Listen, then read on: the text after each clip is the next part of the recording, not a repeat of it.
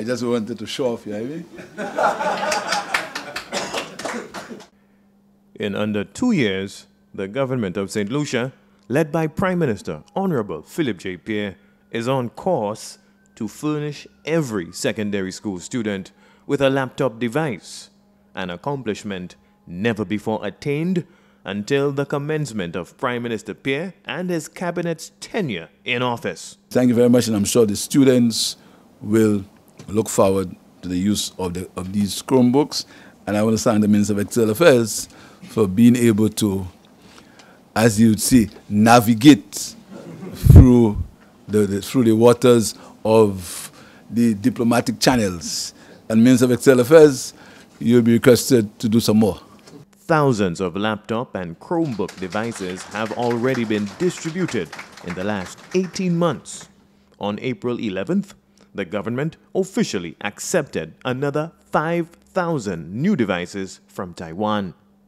The new tech is earmarked for distribution among the incoming first-form secondary school students ahead of the commencement of the 2023-2024 academic year in September.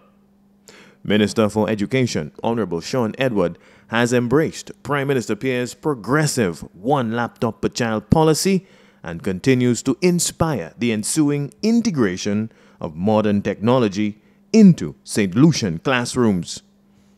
When we took to the hustings leading up to the elections of 2021, we made a promise to the people of St. Lucia, and more specifically the children of St. Lucia, those who were old enough to understand that we would reinstate the one laptop per child program. And today, here we are, another demonstration of that commitment, another manifesto pledge fulfilled.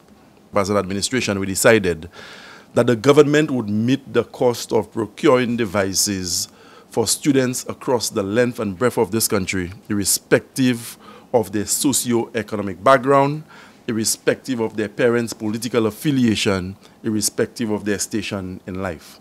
Today, as we speak, every child in the school system has a state-issued device. The Republic of China on Taiwan continues to play an instrumental role in the government's reimagined classroom modernization and laptop initiative. My government really supports the one student, one computer program that promotes by Honorable Prime Minister Philip J. Pierre and the Government of Saint Lucia. So we are honored to be part of this program, to be able to donate 5,000 Chromebooks today.